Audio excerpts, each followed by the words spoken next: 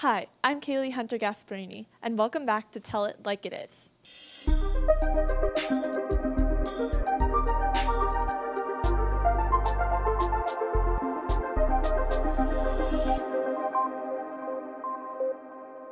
We all know about subjects we have to study in school: English, math, science, but NHS offers a wide range of opportunities for students to take learning outside of the classroom.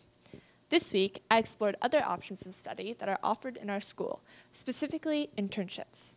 So my name is Misha Began. I'm the internship coordinator, and so that means I work with students on having successful placements with internship sites in the community, but then also with employers and making sure that employers are able to support our students by providing them opportunities.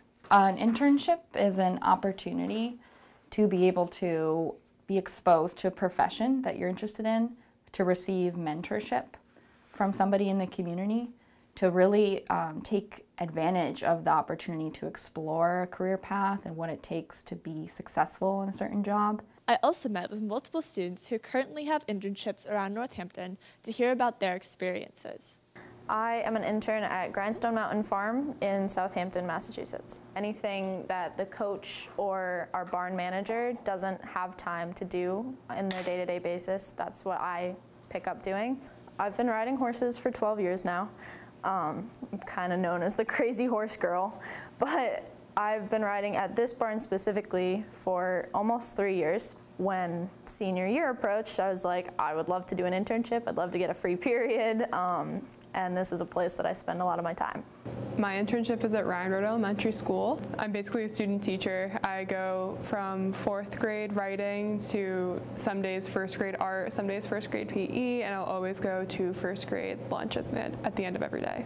I don't know, I really like working with kids. My summer job, I do work Safety Village, which works with 4 to 6-year-olds, so typically I'll be working with them. And like at the beginning of the semester, I still had no idea, but now I kind of like have a direction. So my internship is a chance to work on software with a teacher here, Miss Keo, who works in the 2nd floor computer lab. And I'm creating a user interface to run on a very low power computer. It's not technically called a computer even. I've been working on the hardware, the parts of the project you can hold, for about 2.5 years now. And that was a kind of like a class outside of school, but self-guided. Internships are open to students as a class, and it's a good way to follow a passion of yours. So if you're interested, talk to Ms. Began or your guidance counselor. The world is your oyster. Don't be afraid to try new things. Happy Friday!